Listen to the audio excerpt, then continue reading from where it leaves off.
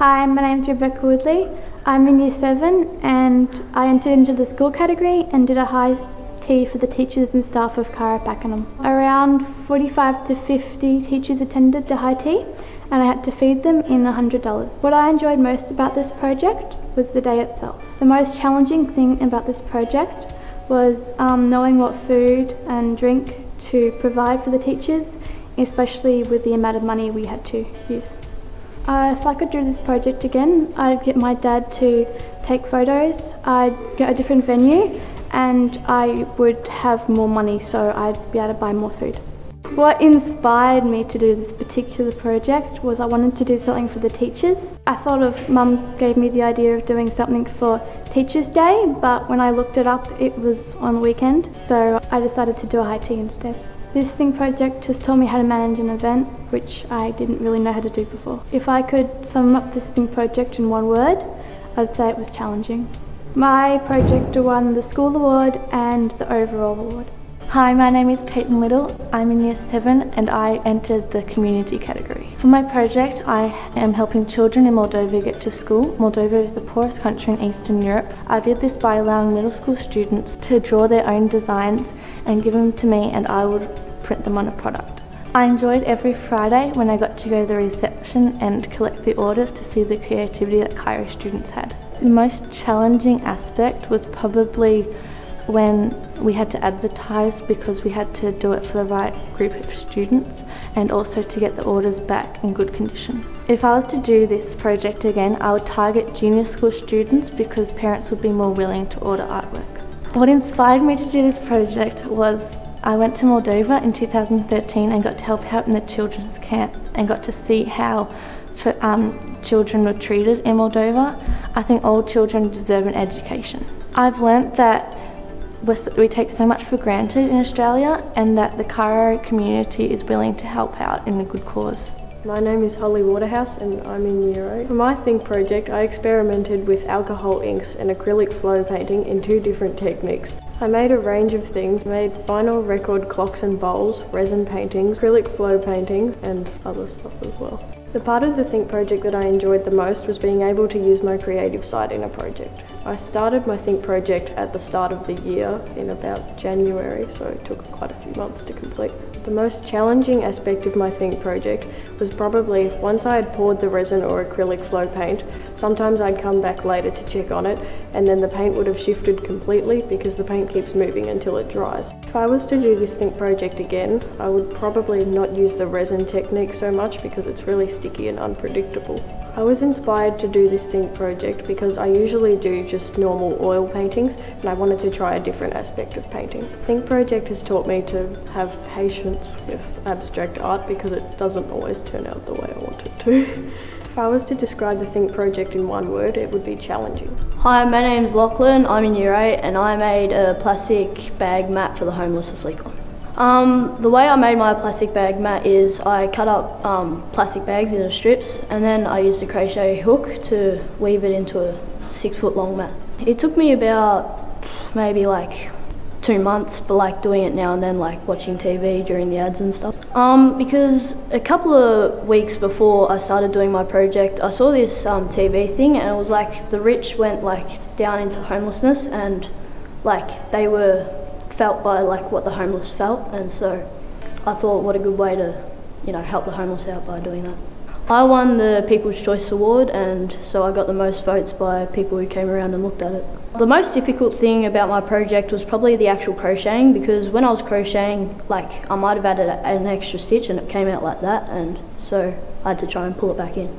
Instead of like cutting bags and then doing a little bit and then cutting bags, I'd probably cut all the bags first and then so I could just focus on crocheting and like not having to do 2 things at once. My name's Josh McCorriston.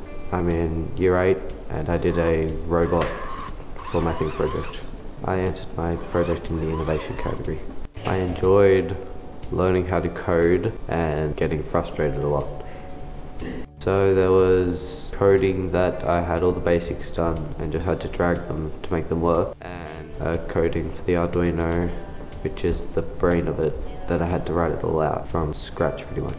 Most challenging I found was getting the Bluetooth to work and connect, and the coding. It was fun. It was fun to work with my dad. We had a lot of troubles that we had to get through, but we eventually overcame them together. For the project, I tried to add some other sounds, but it wasn't enough space or budget. So if I had to do it again, I would add sounds. I do think I'll make other robots in the future. I wanted to do a robotics version of something because I did a manual one last year. Decided to do robotic this year. I have learned how to code from the Think project. Hi, I'm Phil McCarriston. I'm Josh McCarriston's father, and I mentored him on the Think project this year. A lot of time spent with Josh, a lot of time working on the actual project. In terms of hours, I'd probably have to estimate close to 100 hours.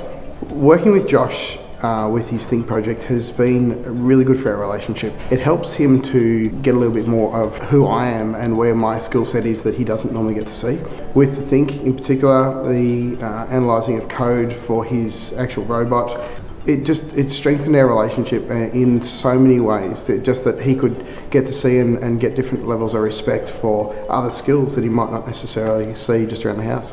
So working with Josh on Think, it was great to be able to see him working through detail of more complex components that I don't normally get to see with him in his schoolwork. When it comes to the opportunity to mentor your son or daughter on these sort of projects, I've done this a couple of times now, and I really feel that it's great to be able to pretty much bite off more than you think you can chew at the start, because that then makes you both develop and work together. You have to find solutions to issues that you never thought you would have needed to learn about. It's a great experience, a great bonding experience, it's a great learning experience. Although it can be extremely frustrating at times, it's also a lot of fun, and we've got a lot of good memories looking back over our time developing this product. My name is Ellen Mudford. I am in 8 SRS, and I recreated op shop clothes into Disney princess costumes. I made these costumes because we had book week, and some of my friends and I decided that we wanted to dress up, and so I got some op shop clothes and did it. I really enjoyed watching the costumes come together, how they started out as just separate things and then I made them and put them together. The most challenging part was definitely how I had to find the material, and I had to search multiple op shops to find it. I would probably spend a little bit more time to find some better materials, or I would create another costume. Well, during this process I learnt how to sew and how to measure things to put them together. At the start I feel like it would have been time, but now it would probably be, you really do just have to think about it, so think. Mum sat down with me and taught me how to use the sewing machine and how to draw lines on it so I know where to cut and everything. I spent probably about 6 to 10 hours. It really depends on what you count, if you count the op shopping or not. Hi, my name is Caitlin Ward. I'm in Year 7, and for my Think project I made a book on the history of the Pakenham campus.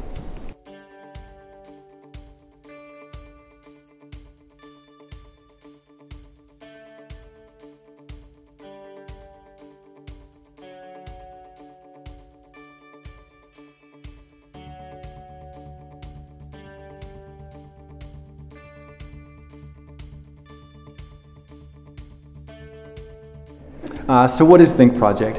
Think Project is really a look at what it means to be a 21st century learner, where students are able to exhibit their creativity in new ways. And we're doing this not when they are towards the end of their secondary education, but really as they're getting started. They're really still creative in the ways that they look at the problems. They want to find solutions to any problem that sits in front of them. And that's really what Think Project is we want students to identify what is some sort of problem or some sort of situation that they think they might actually have a solution for. And they can then go ahead and do the research, do all the work, put it all together and actually demonstrate what it is that they can do. But it's not over the course of a week. And this is where it can become challenging to students, and that's actually the point of it is a challenge. It forces them to think about things in the long term instead of the short term.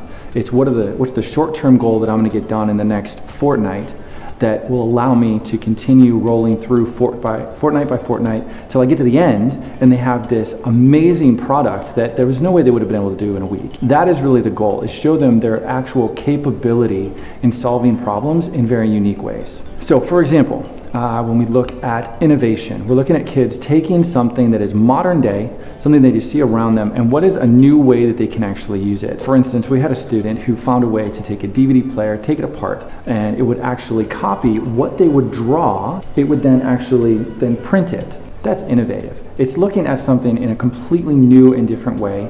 And when we look at the world around us and we think about everything from sustainability, recycling initiatives, being more efficient and effective with what we actually have, that's really what it takes, is people willing to look at a situation and say, okay, it's a DVD player, but what else could it actually be used for?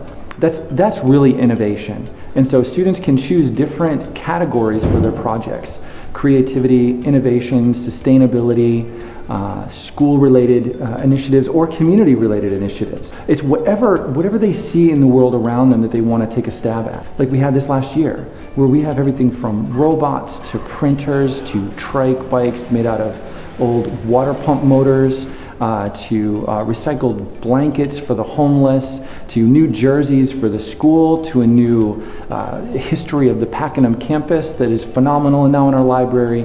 When we step back and we let kids shine, it's really when they can surprise us. So what would it take for a Year 7 student, 8 student, to be successful at Think Project? What this really requires them to do is first do a little bit of research and find something that they're interested in. Then, okay, within what they're interested in, is there a problem, or is there a gap, or do they want to try to make something new? And this is where a lot of the coaching needs to happen, not just from teachers, but also from parents. That's the first key, because there will be obstacles.